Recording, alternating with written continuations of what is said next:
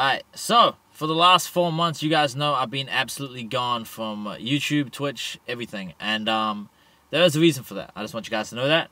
And I'm about to explain all of that in this video. Now, for you guys to really understand what I'm talking about and just how much this means to me and everything, you guys got to understand where I came from. So really quickly, basically 4 years ago, 2017, I was absolutely dead broke. I think I remember a day where it was about negative 1,500 in my bank account in 2017.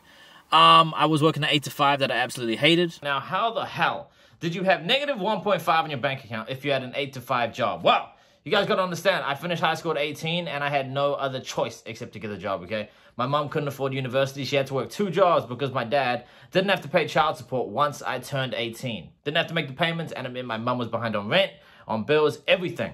And I was forced to work at that point basically because I couldn't go to uni. It would just be a hellhole with all the bills that were due. And I just worked and worked and worked. And most of it was payday to payday because I couldn't buy anything else much, man. It was just payday to payday.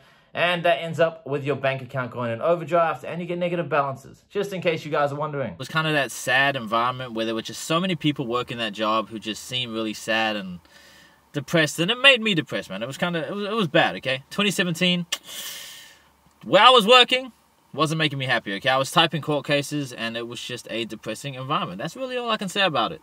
Now, long story short, every day after work, I decided to push myself and I decided to say, okay, from 6 p.m. to 1 a.m., I'm going to work and grind and stream and learn how to edit and record videos. And I was inspired by guys like Pretty Boy Fredo, Alice K, Cash Nasty. I actually used to watch Annoying back then, back in like 2K16.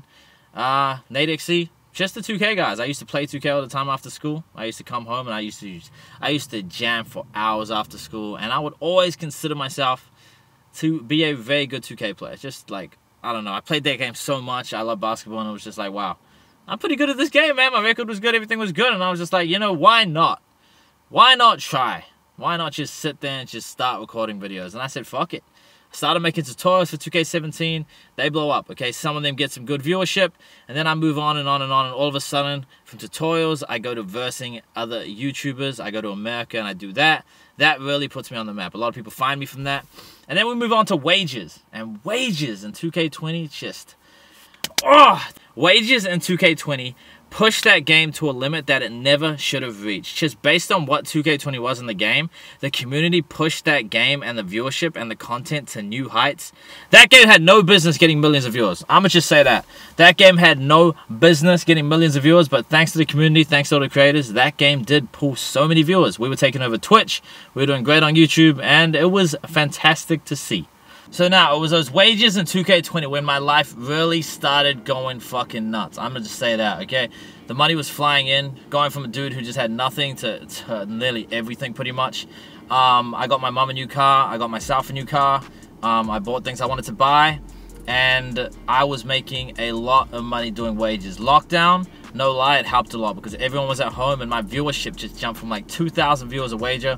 Like it jumped to like 20, 30,000, 40,000 in some of the big wagers. That was insane. Shout out to Aiden and Bonnie. That whole show that we set up was really big for me, and obviously it was for Aiden and everyone involved in that. There was so much big stuff that happened in 2K20. It was just changing my life like that. I'm serious. It was just bang, and my life was just crazy, okay? It was mad. And then 2K21 comes out. Let's be real now. Who here actually is gonna tell me and sit in front of my face and say 2K21 is a great game? Let's be real. The game is not good on next gen or current gen. It's possible. It's a game that you can play, but it's not a game that you love or that you really want to play and grind. It's just not that game, and it's sad because 2K20 was such a good game, but it was the creators that pushed it there. Like I said. Now, this is where this is where my problem started, okay? This is where everything got really interesting for me. Because it was in this little transition period between 2K20 and 2K21 a few months ago, about 4 months ago, just when I stopped uploading, I got offered 1.2 million US dollars, okay? I got offered 1.2 million US dollars by a rival company to Twitch to stream exclusively on their platform and to grind on their platform. Now, you guys see why I said at the start I was broke in 2017, okay? You guys gotta understand, for someone to go from broke to getting offered over $1 million US in the span of 3 to 4 years, that is not something you can process easily, okay? That's something you have to think about, you have to sit down about, you have to be like, what the fuck am I seeing? What am I doing? And it wasn't easy, okay? I had to sit down, I had to think, I had to be like, okay, 2K20, it was lit. I was on a path to like big things in gaming, okay? I'm not gonna lie. 2K20 was big. But 2K21 comes out, it dies down a bit. I get offered 1.2 million. Now what do I do? Do I just take that short-term 1.2 mil, grind on a platform that I'm obviously not going to be as lit as on Twitch? Like, Twitch is the littest streaming platform out, and there's no barring that. No one can deny that. I don't care what platform you stream for. Right now, Twitch is the littest streaming platform out. And you just, like, to leave that for 1.2 million, I had to think about it. I'm not going to lie to you. It wasn't easy. It was a tough decision, and I had to think about my mom and my family too, okay? Like, I'm with a single mom, okay? My dad left us a long time ago. He left my mom with a lot of debt. That's all cleared now, but it wasn't easy at times, and just the fact that I have 4 years later, I have a $1.2 million contract offer. I really had to sit down and think about it. That's all I'm going to say, okay? So there's 2 things I can do here. I can take the short-term 1.2 mil and risk losing a lot of my viewership, or I can play the long game with Twitch and stay on Twitch. Now, this is the way I see it, okay? You think of a guy like Aiden Ross. Imagine him. You guys know that he's my boy, by the way. He's an amazing person behind the scenes, just so you guys know. I know Aiden's like in LA now doing all that crazy stuff, but from what I know from my DMs with him, he's always been really humble and really cool to me. Shout out to him. Think of a guy like Aiden, okay? If he stayed on 2K, number one, let's be real now, he'd only be making like 10K viewers, okay? If he stayed on 2K, that game has a ceiling that is impossible to break. I don't care how funny, entertaining, or talented you are. 2K has a ceiling. It's like COD used to have. COD used to have a ceiling before Warzone came out, and that ceiling got broken, okay? But right now, 2K has a ceiling, and nobody is breaking that ceiling because there is a limit to how many viewers you can get on 2K. 2K20, we pushed that ceiling to the absolute fucking limit, but it's back again because 2K21 is pretty ass. Now, think of a guy like Aiden. If he stopped and took $1.2 million, like 2K was dying out, he took 1.2 mil, he never would have had the blow up that he had because he would have left Twitch and he would have went somewhere else, taken 1.2 mil, yeah.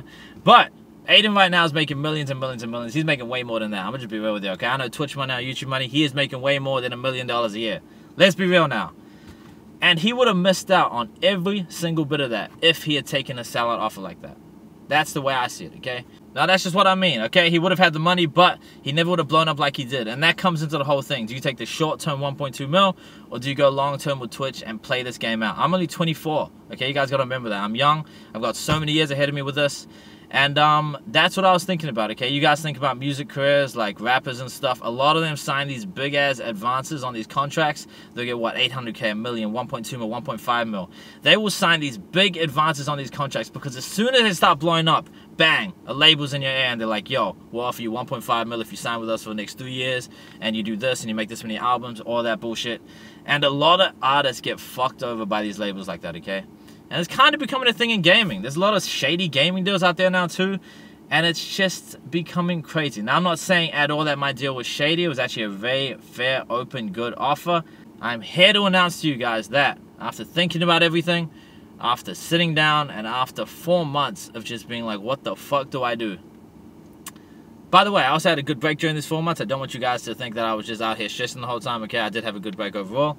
It was good for me as a content creator. You guys know burnout and all that. But after these 4 months, I have decided that I am going to stay on Twitch. Okay, I've talked to Twitch and they are really keen to keep me on. They want to offer me a custom sort of contract that I can't really talk about, but it's good, okay? It's good. So, your boy is going to be back and staying on Twitch. I'm starting again early May. So this month, I'm starting again sometime early May. I haven't decided exactly my start date yet. I kind of want to set something big up for the first few days. The blockbuster wages are going to return, okay? I'm on 2K for now, but just hear this, okay? Shit, the lights just went on. Yo, hold on, guys. I need to like walk around to turn the lights back on. I'll be right back.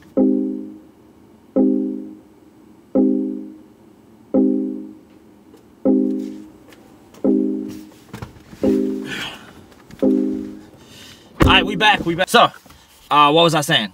Yeah, so long story short, your boy is returning to Twitch this month. I'm really fucking excited.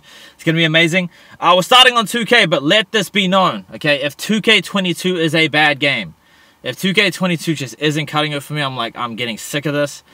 I am not gonna keep spinning my ears trying to push 2K to this crazy ceiling that it shouldn't even be at, okay?